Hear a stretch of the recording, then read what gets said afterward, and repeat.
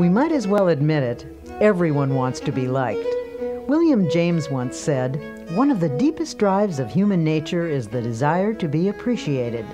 The longing to be liked, to be held in esteem, to be a person whom others seek out is fundamental in all of us." On this side, you'll discover how to enjoy easy, natural, and pleasing relationships with others, how to be somebody you'd like to know. A poll was taken among some high school students, asking them what they most desired. By overwhelming majority, the students answered that they wanted to be popular. Older people have this same urge. Indeed, it is doubtful if anyone ever outlives the desire to be highly regarded or to have the affection of friends and associates. The feeling of not being wanted or needed is one of the most devastating of all human emotions.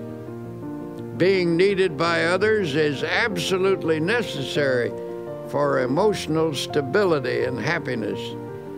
Yet it is sad to realize how many people suffer from a sense of isolation. I was at a luncheon once when a young doctor rushed in to take his place at the table. He looked frazzled as he sat down with a weary sigh. "If only the telephone would stop ringing," he complained. "I can't get anywhere because people call me all the time. I wish I could put a silencer on that phone." An elderly doctor at the table spoke up. "I know how you feel. I used to feel that way myself. But you should be thankful the phone does ring. Be glad people want and need you." Then he added pathetically, "Nobody ever calls me anymore. I would like to hear the telephone ring again. Nobody wants me, and nobody needs me. I'm a has-been." The feeling of not being wanted or needed can produce frustration, illness, and even aging. It is not only a sad way to live, but it is damaging to the human psyche. If you're feeling useless, for your own sake, do something about it. Try getting out of yourself for a while. Stop feeling sorry for yourself and find a way instead to provide a service for someone else. Think about people who are less fortunate than you who need help. Volunteer for a worthwhile cause.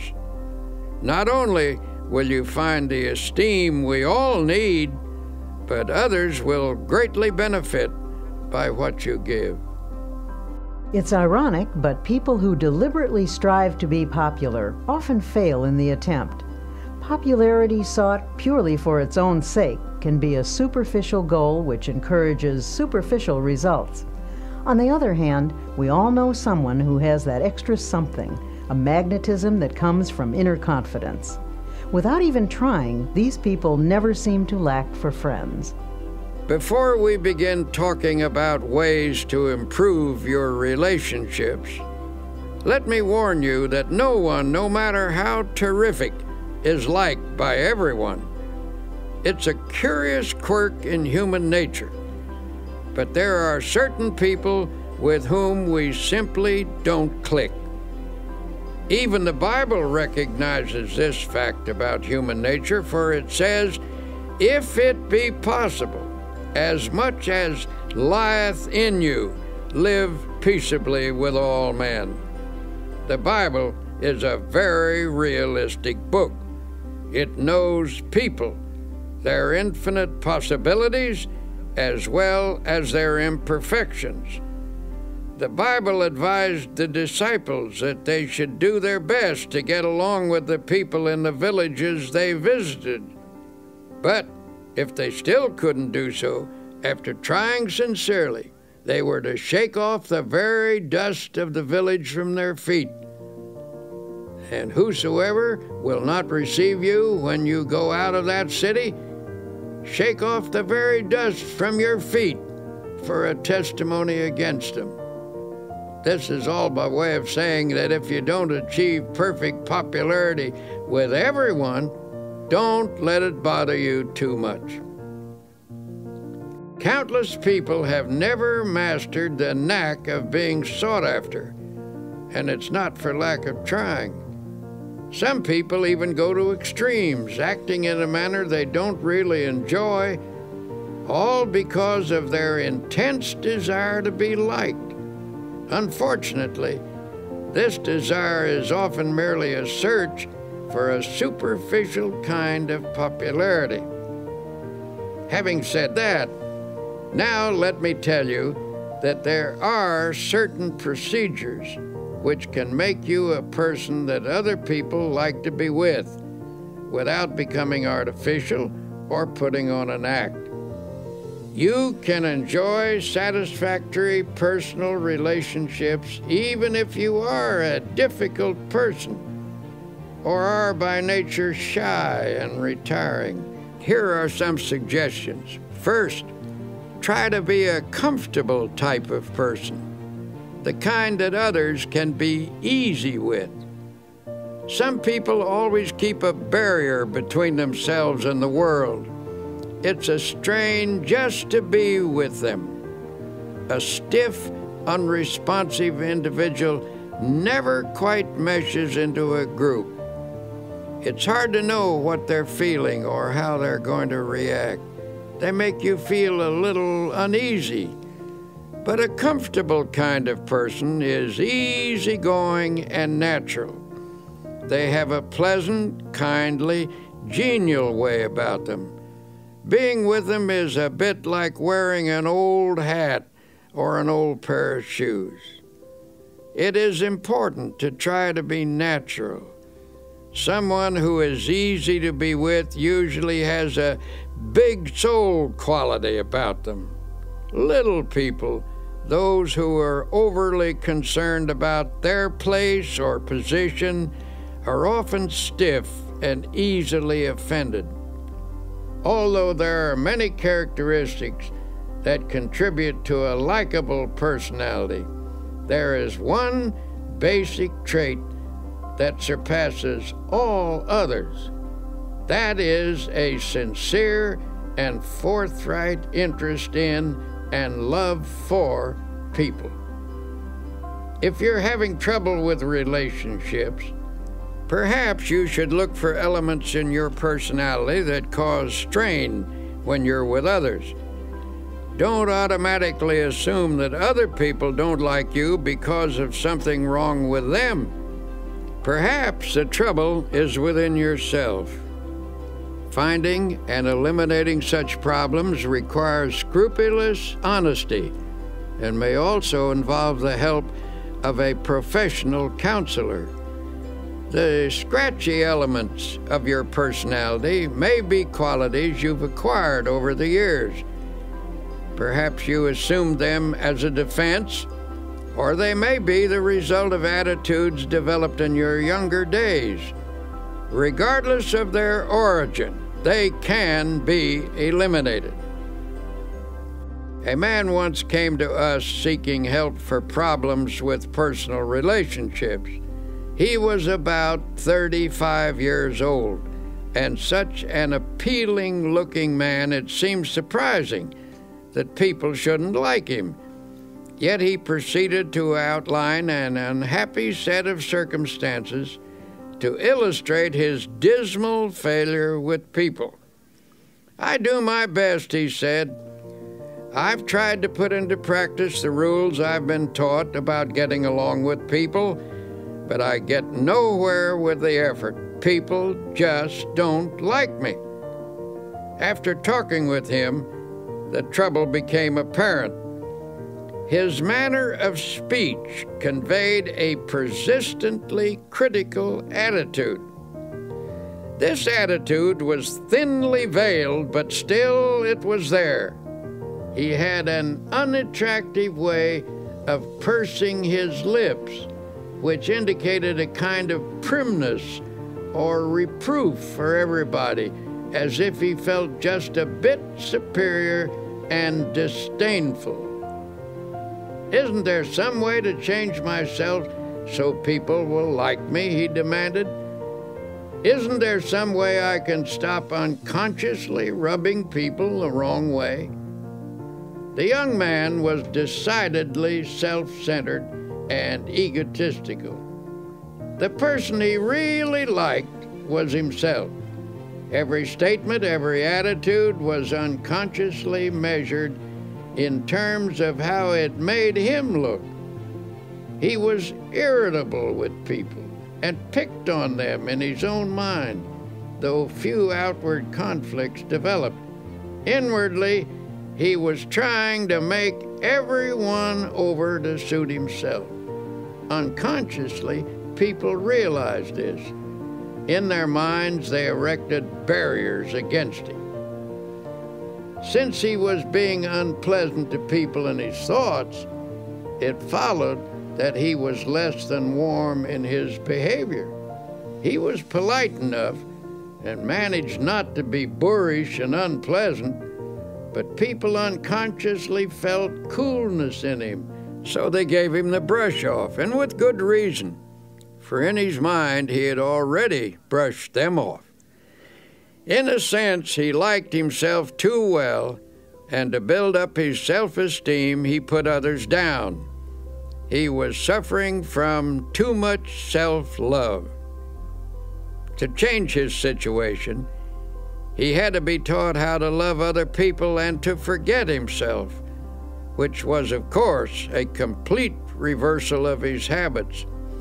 He was bewildered and baffled when his difficulty was outlined to him.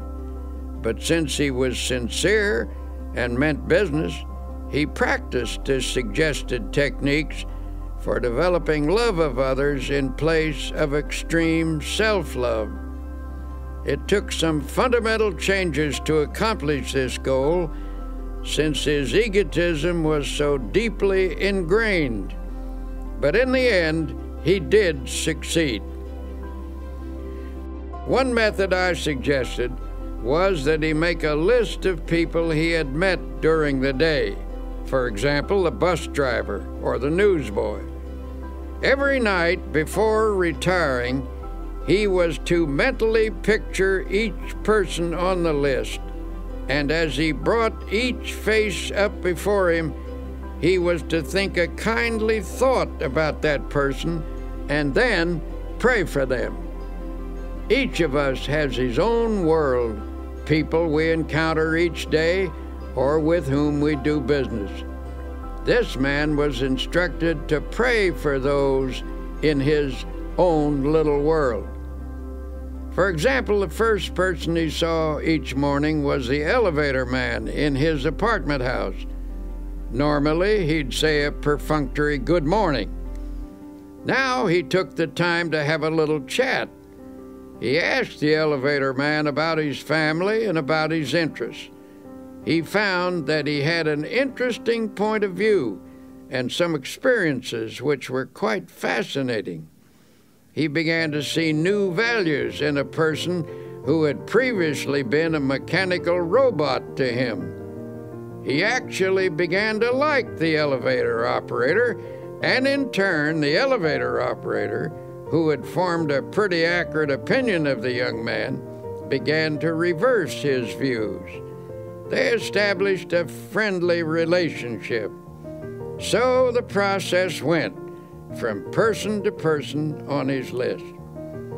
One day the young man said, "I've found that the world is filled with interesting people, and I never realized it before." When he made that observation, he proved that he was losing himself. And when he did that, as the Bible so wisely tells us, he found himself. In losing himself, he found himself and lots of new friends besides. People began to like him. Learning to pray for other people is a very important step in this process. When you pray for someone, you tend to lift the relationship to a higher level. The best in other people begins to flow out toward you as your best flows toward them. In the meeting of the best, in each, a higher understanding is established. Essentially, getting people to like you is merely the other side of liking them.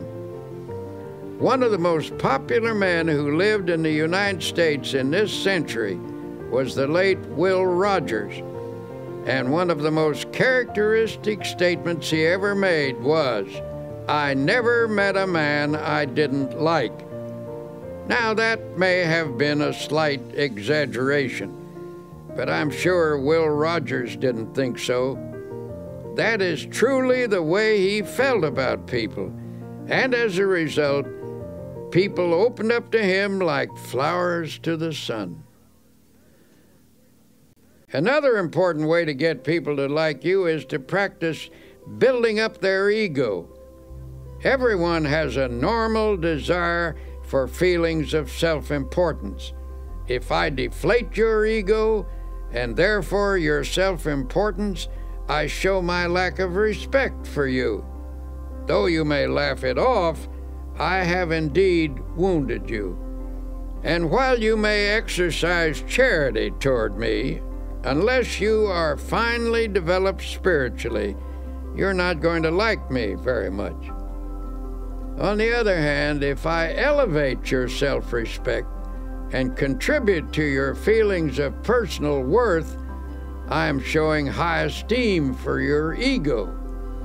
I have helped you to be your best self, and in return, you appreciate my efforts.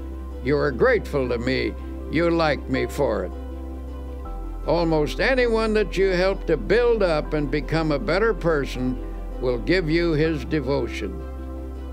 Build up as many people as you can, but do it sincerely and unselfishly. Do it because you like them and because you recognize their potential. If you do good for people, affection and esteem will flow back to you. Best of all, you will never lack for friends. The basic principles for getting people to like you are simple. Here are 10 practical exercises to help you become someone that you'd like to know. 1. A person's name is very important. When you meet someone, try to remember their name. If you don't, they may feel you're not very interested in them. 2. Be the comfortable sort of person with whom others feel relaxed. Try to make them feel at home with you. 3. Acquire that quality of relaxed easygoingness so that everyday irritations don't ruffle you. 4. Don't be egotistical. Guard against giving the impression that you know it all. 5. Try to be an interesting person. Cultivate interests to keep your mind alive. People enjoy being with someone who is stimulating. 6. Get those scratchy elements out of your personality. If you suspect there may be bothersome traits you're not aware of, get a friend or perhaps a professional to help you. 7. Attempt to heal the misunderstandings you've had with others. Sincerely drain off your grievances. 8.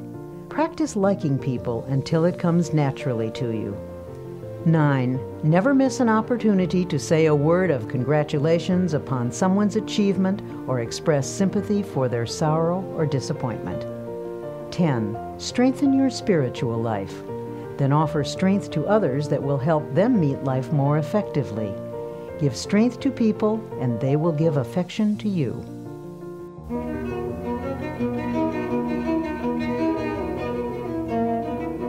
Winston Churchill once wrote about the great British General Tudor. He commanded a division of the British Fifth Army, which faced the powerful German assault in March 1918.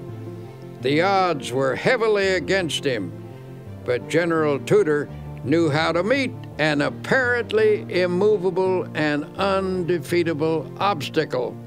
His method was simple.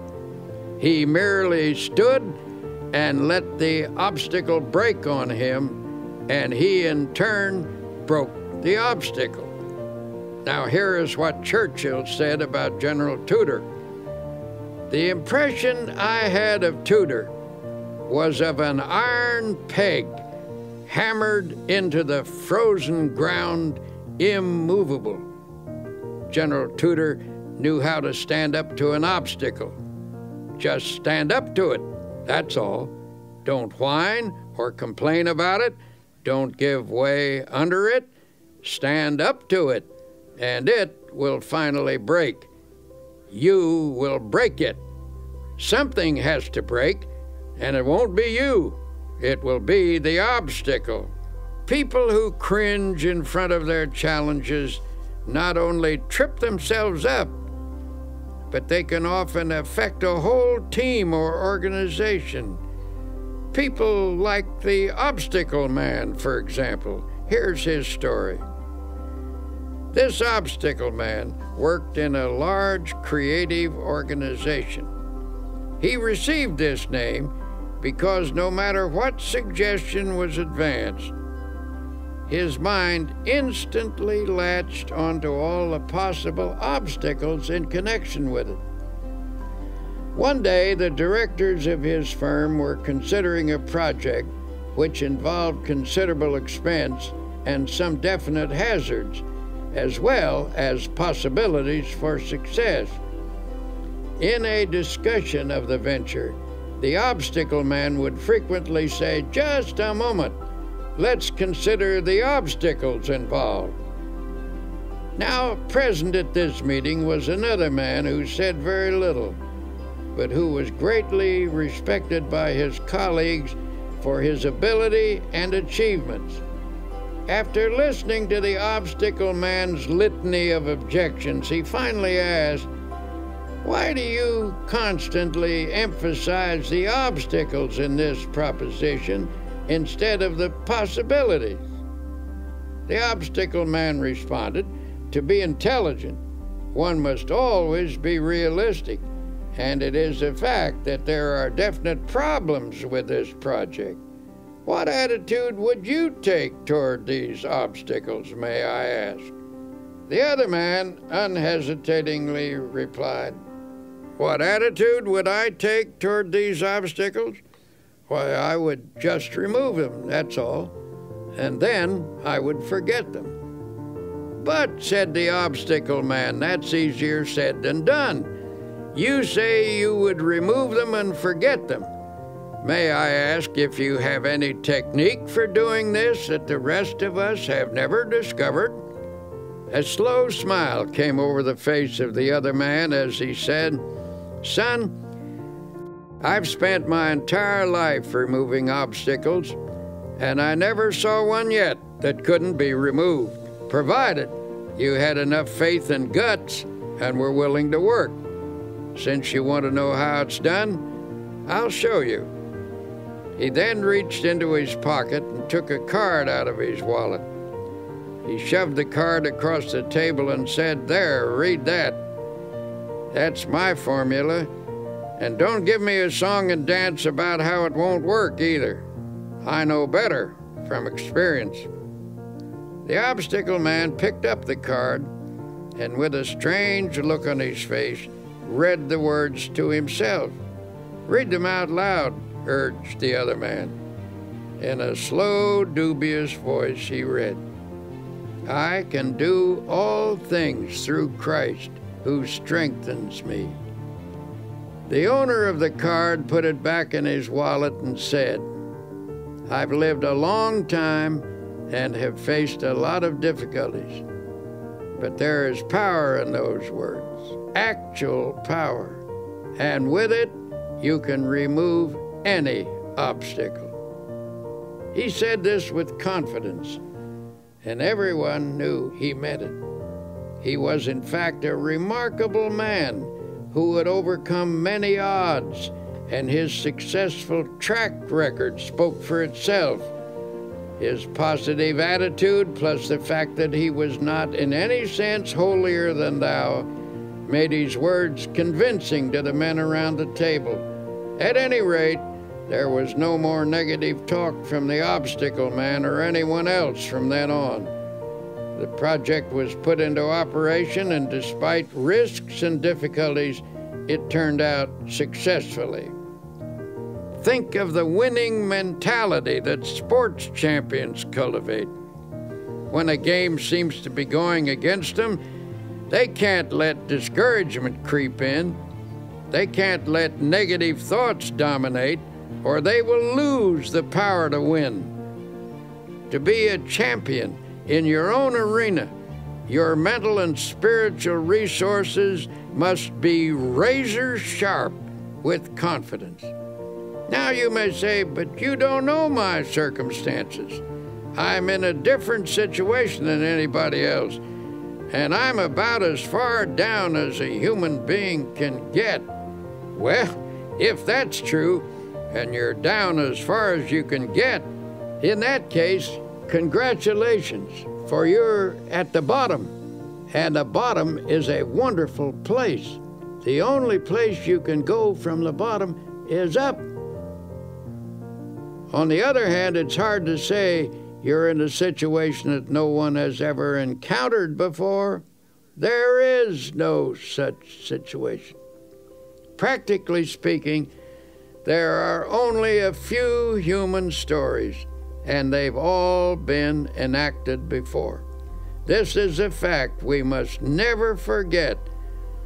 There are people in this world who have overcome every conceivable difficulty, even the most hopeless, even the one in which you now find yourself. There is always a way out. A wise old man was once asked how he overcame the many difficulties of his life. How do I get through a trouble? Well, first I try to go around it. And if I can't go around it, I try to get under it. And if I can't get under it, I try to go over it.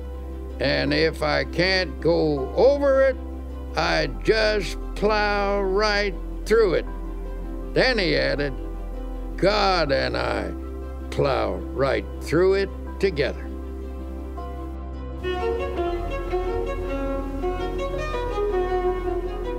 One way to help your subconscious become more positive is to eliminate certain expressions of thought and speech, which we'll call the little negatives. These little negatives clutter up the average person's conversation, and while each one is seemingly unimportant in itself, when taken together, they have a total effect of creating a negative mindset. If you analyze your own conversational habits, you may be shocked by what you find.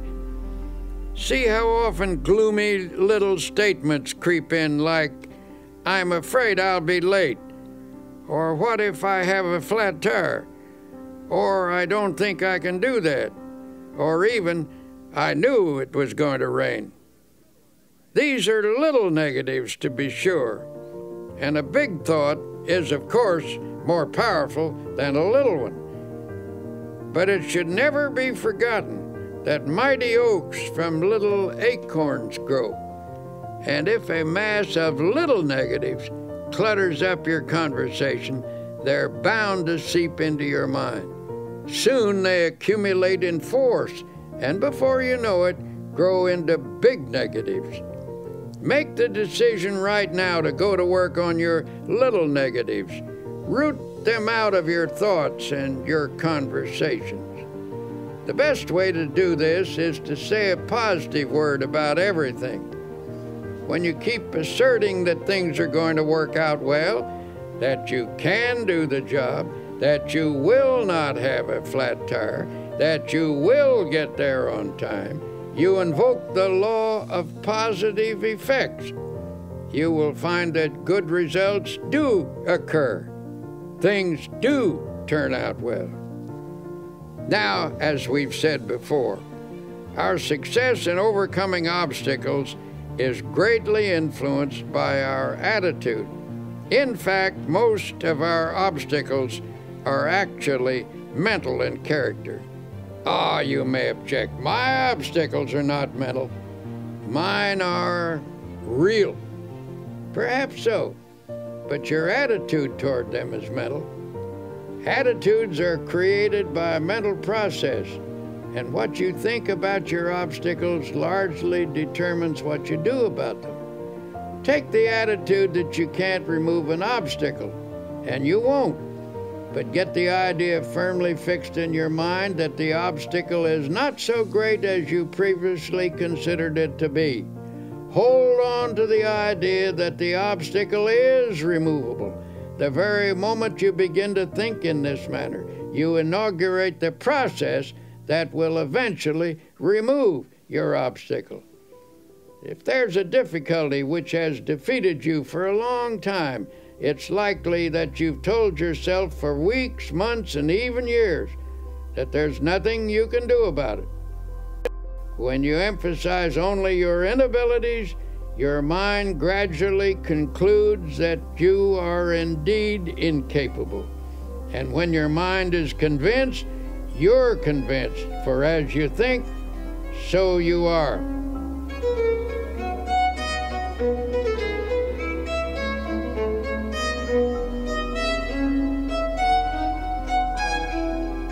Armed with a new attitude, now take another look at that obstacle that's been bothering you. You will find that it isn't so formidable as you thought. Say to yourself, the rough is only mental. I think victory, I get victory. Remember that formula. Write it on a piece of paper, put it in your wallet, stick it over the kitchen sink, put it on your dressing table and on your desk. Keep looking at it until its truth permeates your whole mental attitude, until it becomes a positive obsession. I can do all things through Christ who strengthens me. What may seem to be a difficult proposition is hard or easy depending upon how we think about it.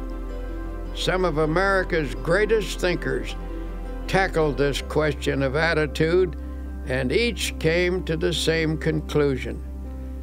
Ralph Waldo Emerson believed that the human personality can be touched with divine power, and through this channel, greatness is released.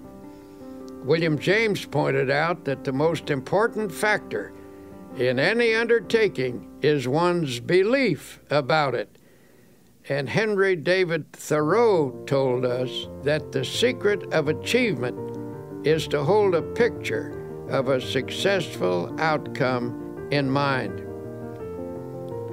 Over the years, I've frequently received letters from people who discovered just how practical the I don't believe in defeat approach can be. One man wrote to relate his father's story. My father was a traveling salesman, the letter began. Every year he changed the line of goods he would sell and tell my mother that this was the last change. He always said that next year our problems would be over and we would be on Easy Street. But Easy Street never happened, and my father was always tense, always afraid of himself, always whistling in the dark. Then one day, a fellow salesman gave Father a copy of a little 3-sentence prayer. He was told to repeat it just before calling on a customer. Father tried it, and the results were almost miraculous. He sold 85% of all the calls he made the first week, and every week after that, the results were wonderful. Some weeks, his percentage ran as high as 95, and Father had 16 weeks in which he sold every customer he called on. Father gave this prayer to several other salesmen, and in each case, it brought astounding results. Here is the prayer. I believe I am always divinely guided.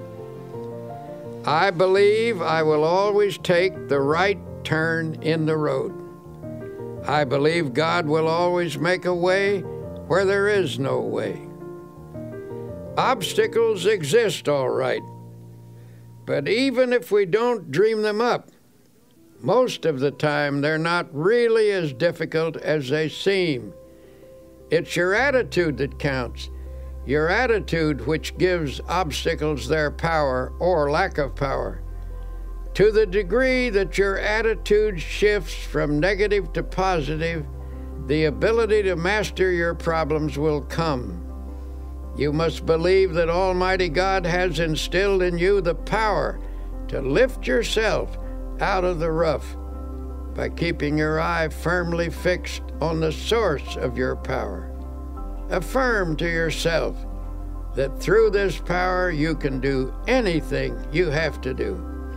Believe that this power is taking the tension out of you, that His power is flowing through you. Believe this, and a sense of victory will come. There is one simple exercise to practice. Say out loud, "I don't believe in defeat. I don't believe in defeat."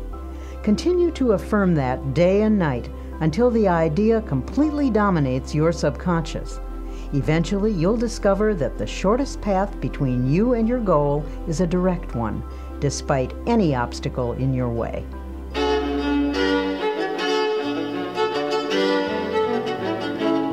Here you will discover the practical secrets that can lead to a life in which dreams are achieved and expectations are fulfilled. As Dr. Peale says, life cannot deny itself to the person who gives life his all. So, as you listen, keep in mind your most burning desire. Surely there's a way to make it come true. Have you been trained to believe? Are you convinced that you can successfully complete any task you set for yourself? Or are you a doubting Thomas? Do you shrink from even hoping for the things that you would love to accomplish? When you begin something, what do you really expect to happen? If you haven't been doing too well at achieving your goals, perhaps it's time to examine your expectations. It was William James who said, "Our belief at the beginning of a doubtful undertaking is the one thing that ensures the successful outcome of the venture." Rule number 1, when there's something you want, learn to believe. The Bible teaches a technique for obtaining spiritual power, a method which emphasizes how a person can make something of himself. When released, this power can provide one of the greatest forces in human nature: belief, positive thinking, faith in God, faith in other people, faith in yourself, faith in life. This is the essence of the technique. If thou canst believe, it says, all things are possible to him that believeth. If you have faith, nothing shall be impossible unto you. According to your faith, be it unto you. Believe, believe, believe. So it drives home the truth that faith moves mountains. For those who are serious about getting the best out of life, I will once again suggest that you read the New Testament. Notice the number of times it refers to faith. Select a dozen of the strongest statements about faith, the ones you like the best, then memorize each one. Let these faith concepts drop into your conscious mind. Say them over and over again, especially just before going to sleep at night. By a process of spiritual osmosis, they will sink from your conscious into your subconscious mind, and in time, they will restructure your basic thought pattern. Believe that you are experiencing this upthrust of force. You will be amazed at the lifting power you will receive.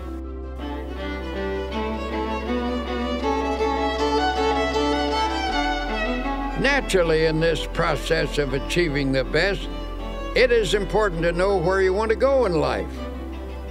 You can reach your goals and make your dreams come true only if you know what you want. Lots of people get nowhere simply because they don't know where they want to go. They have no clear-cut, precisely defined purpose. You cannot expect the best if you think aimlessly. I was once consulted by a 26-year-old man who was dissatisfied with his job. He was ambitious to fill a bigger niche in life and wanted to know how to improve his circumstances. In the course of our conversation, I asked him, "Well, where do you want to go?" The young man replied hesitantly, "I don't know exactly. I've never given it any thought. I only know that I want to go somewhere other than where I am." "Well, what can you do best?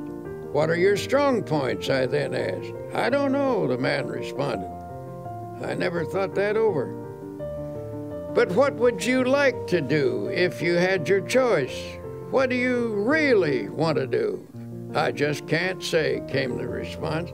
"I don't really know what I'd like to do. I never thought it over." Finally, I said, "Now look here. You want to go somewhere from where you are, but you don't know where you want to go. You don't know what you can do or what you would like to do. You'll have to get your ideas organized before you can expect to start getting anywhere." And that is the failure point with many people. They never get anywhere because they have only a hazy idea of where they want to go and what they want to do. No objective leads to no end. A newspaper editor, an outstanding man in his field, was once asked, "How did you get to be editor of this important newspaper?" "I wanted to be," he said simply. "Is that all there is to it?" he was asked. "You want to be, and so there you are?" "Well, that may not be all of it, but that was a large part of the process," he explained. "I believe that if you want to get somewhere in life, you must make a clear decision about what you want to accomplish. Be sure it is a sound objective, then photograph this goal on your mind and hold it there. Work hard, believe in it, and the thought will become so powerful it will tend to assure its own success. I've found that there's a deep tendency to become what your mind pictures, provided the objective is sound and you hold the mental picture strongly enough." Then the editor pulled a well-worn card from his wallet and said, "I repeat this quotation every day of my life. It has become my dominating thought." Here is what the card said: "A man who is self-reliant, positive, optimistic, and undertakes his work with the assurance of success magnetizes his condition. He draws to himself the creative powers of the universe." It is indeed a fact that the person who thinks with positive self-reliance and optimism does magnetize his condition, and this releases power to attain a goal. Over and over again, we've seen that what the mind profoundly expects, it tends to receive. Think about that. Perhaps this is because the thing that you expect is what you actually want. Unless you want something deeply enough to create a dynamic atmosphere of positive factors, your desire is likely to elude you. Now here is a great law to meditate upon. Faith, power, works wonders. Those 4 words are packed with dynamic and creative force. Hold them in your thoughts. Say them over and over again. Say them until your mind accepts them, until you believe them. Faith, power, works wonders. You can overcome any obstacle. You can achieve the most tremendous things by faith power. And how do you develop faith power? As I've said before, the answer is to saturate your mind with the great words of the Bible. spend 1 hour a day reading the Bible and committing its great passages to memory, the change in you and in your experiences will be little short of miraculous. Just one section of the Bible will accomplish this for you. Chapter 11 of Mark contains one of the greatest formulas in the book. It's this: have faith in God. For verily I say unto you, that whosoever shall say unto this mountain, Be removed, and be thou cast into the sea, and shall not doubt in his heart, but shall believe that those things which he saith shall come to pass, he shall have whatsoever he saith. Now, why does this passage use the word heart? Because it means that you are not to allow doubt into your subconscious, into the inner essence of you. And this doubt is not the kind of superficial doubt which normal, intelligent questioning raises. Rather, we are instructed to avoid the deep, fundamental doubt that obstructs the flow of faith.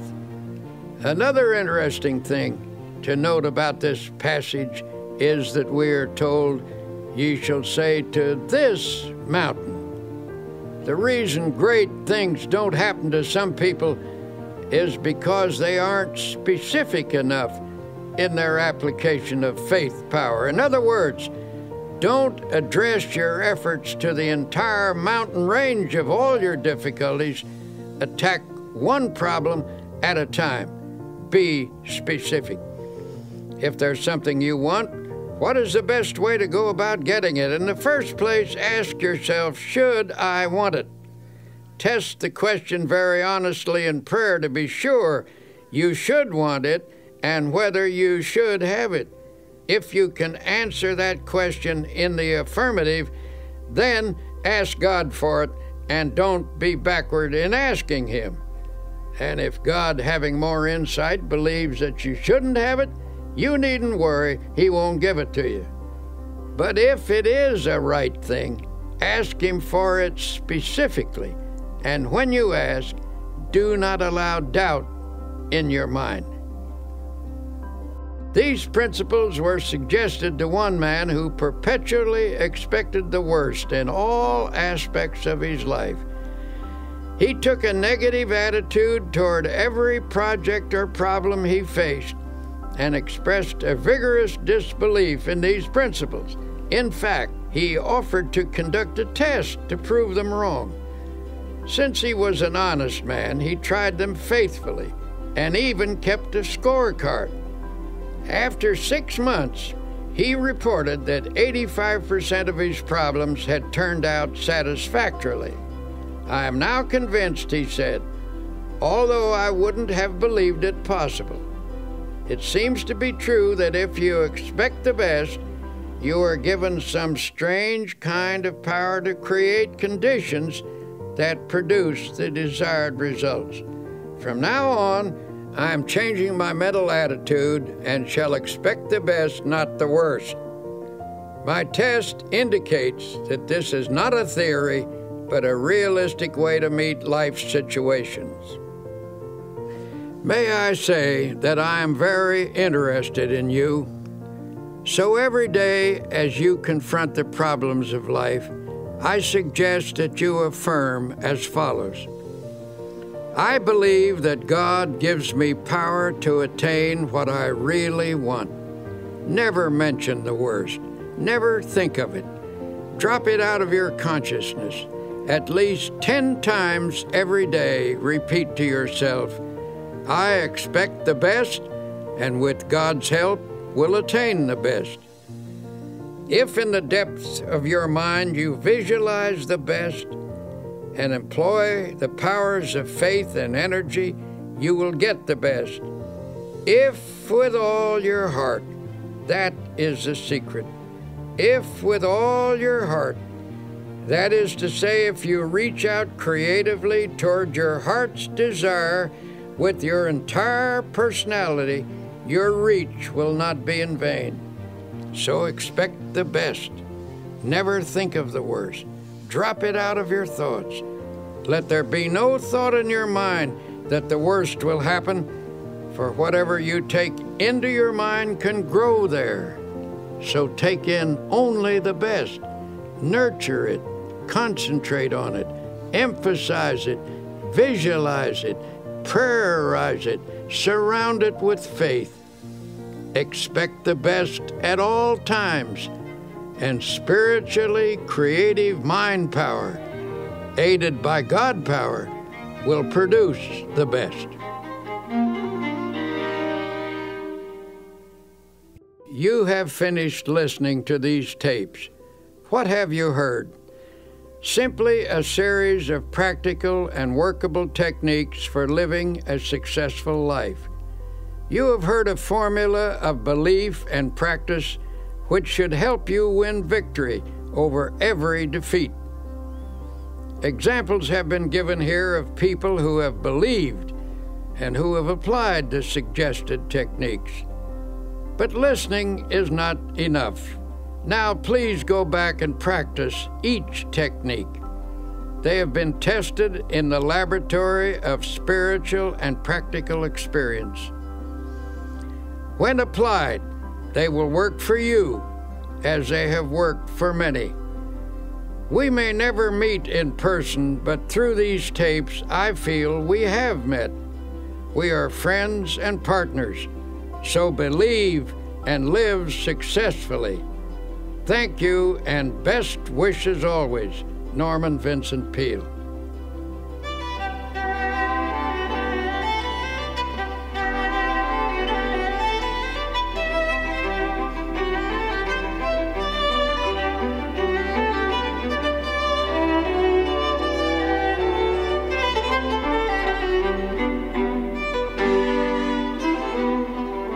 You've been listening to Dr. Norman Vincent Peale. This has been a Simon & Schuster audio presentation. Recording engineer Ed Valentine, mixing engineer Gary Fink, writer Mary Bruton, executive producer Peg Combe. I'm Connie Goldman.